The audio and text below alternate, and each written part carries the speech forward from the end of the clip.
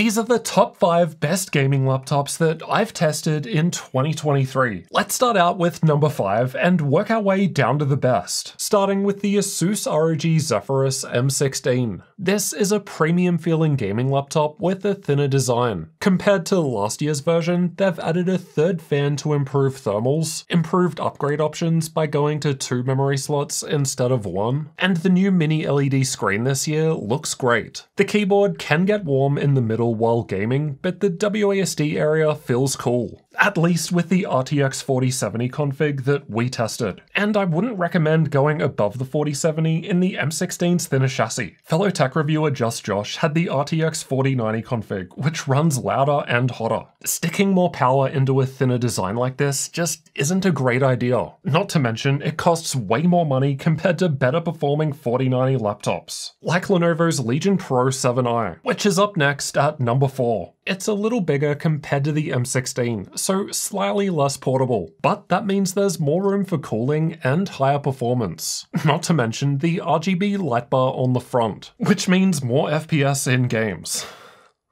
Can't say that with a straight face. It does look kinda cool though, and if it's not your thing, well, you can just turn it off. But nah, give me that RGB. Its screen isn't mini LED like the M16, but it still looks great. The build quality on this thing just feels solid. And it was actually the most popular gaming laptop that viewers of this channel bought this year. So it seems like you guys have been loving it. Now, to be fair, Lenovo did move a bunch of nice features from last year's Legion 7 away from this model to save them up for their new higher tier Legion 9, which kinda sucks, but I guess it would have resulted in a much higher price tag. And the RTX 4080 version of this thing has certainly had some good sales recently. Despite less features compared to last gen, it's still good relatively speaking compared to other 2023 gaming laptops. And apart from all that RGB lighting, it's not actually all that much different compared to the cheaper Legion Pro 5i, which I also rate quite highly. But if you're after an even cheaper option, then I've really got to give it to Lenovo's Legion Slim 5, which comes in at 3rd place. Lenovo have 2 different versions of the Slim 5, but they're completely different. There's this 14-inch version with an OLED screen, which is my favorite 14-inch gaming laptop this year. What's cool about it is both CPU performance and FPS in games is the same as the larger 16-inch model, so you're not losing performance going for this smaller 14-inch model. I just love its portability, the OLED screen, and there's lots of battery life. The only problem I have with it is that the memory is soldered and cannot be upgraded. But the trade-off is it's the only 14-inch gaming laptop with 2 M.2 slots. But there's also the bigger and cheaper 16-inch version. Though despite being called a Slim 5, this is a refresh of the popular Legion 5 from the last few years. I've got no idea why they added Slim into its name, because it's not what I'd call a slim laptop,